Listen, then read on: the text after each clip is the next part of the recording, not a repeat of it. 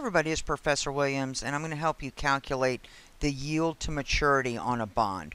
Remember that the yield to maturity is simply the total return the bond offers if it's purchased at the current price and then held all the way to maturity. So we have a 6.45% coupon bond with 20 years left to maturity, currently offered for sale at 11.1525, so selling at a premium.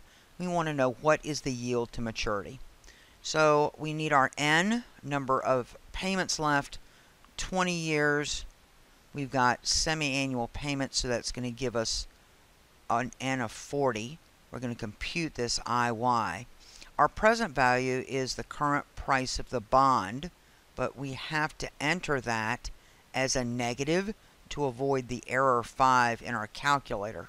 We know our future value is simply that par value of 1,000. We need to calculate our payment. So remember, we go back to our coupon rate. We take the face value of the bond times the 6.45% is going to give us payment of $64.50, but they're semi-annual payments. I'm going to divide it by 2.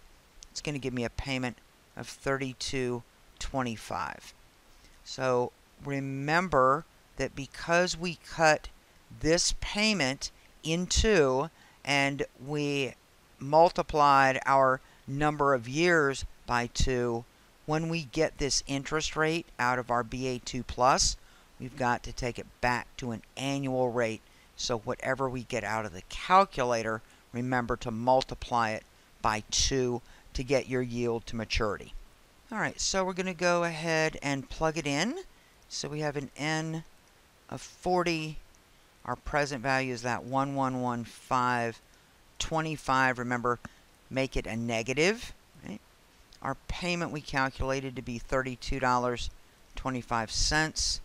And we know that the future value of that bond is $1,000. And now we're going to compute IY. But remember, I said that that's a semi-annual rate.